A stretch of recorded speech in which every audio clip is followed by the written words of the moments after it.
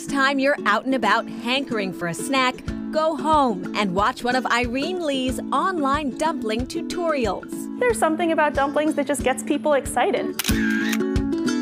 Lee used to have a food truck with her siblings. Today she owns May May in Boston. Since COVID-19, Lee has transitioned to takeout, focusing on prepared foods and her bestseller. These are not your grandmother's dumplings. They're really inspired by the Northeast and all the different multicultural foods we grew up eating as kids here in Boston. Today's dumpling of the day is vegetarian. It's kind of a take on a Polish pierogi or even a Jewish knish. That's one of my absolute favorites. Definitely kind of a heavier, greasier, savorier comfort food. Lee calls the stuffing glorified mashed potatoes. We add Cabot cheddar cheese, lots of scallions, some kale, lots of salt, pepper, and butter. And it doesn't take long to make. From folding the dumplings to cooking and eating them is probably a 20-minute to half an hour process. And the best part is you can store them away in the freezer, and then anytime you have a dumpling emergency, you've got that stockpile on hand.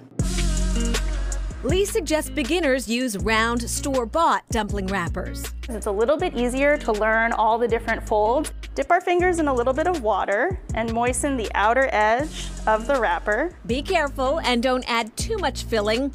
Fold the wrapper in half and pinch it around the edges. We bring the two corners in for a little hug, and that is how we get our super cute, plump dumpling belly button shape. Other shapes allow more browning. We sort of bring up three sides to meet at the very top, and then we have all of this nice surface area on the back that's going to become a golden brown delicious crust on the bottom of the dumpling. Pleated dumplings are often seen in Chinese restaurants. This dumpling shape is, I think, the prettiest, and it also allows you to fit the most dumplings in a pan. We make all these folds, and then the inside of the dumpling is totally smooth. No folds on that side.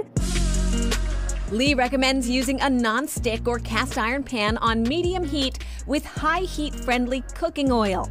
Then let the magic happen. Lee says nearly every culture has some version of a dumpling. The dumpling format comes out of the necessity of needing to stretch a small amount of food across a large number of people. It's going to go a lot farther if you make it into a lot of little parcels of deliciousness. These little parcels have been sizzling for a couple of minutes. Ooh, that's perfect. This is my favorite color in the rainbow. Golden brown delicious. Time to add some water. And then we're going to start steaming the dumplings in the same pan that we fried them in. And we'll leave these underneath the lid for probably 4 or 5 minutes. As we're cooking off the last bit of water, we're going to take a little bit of cornstarch and water, make a little slurry, and then we're going to pour some of that into the pan. And as it cooks up, it's going to make a delicious sort of lacy cracker crust around the bottom of each dumpling. A few minutes later. So these are our snowflake dumplings, and all you need is a little bit of sauce, and these are ready to go. Those look fantastic. Chef Irene Lee offers virtual classes. In addition to teaching people how to make dumplings, she also teaches students how to hand make pulled noodles and how to sharpen their knife and wok skills. And that is Chronicle 4 tonight. Thank you so much for joining us. I'm Shayna Seymour. We hope that you and yours are staying safe and healthy. We hope to see you back here tomorrow night for another edition of Chronicle. Go get some food, won't you? Good night.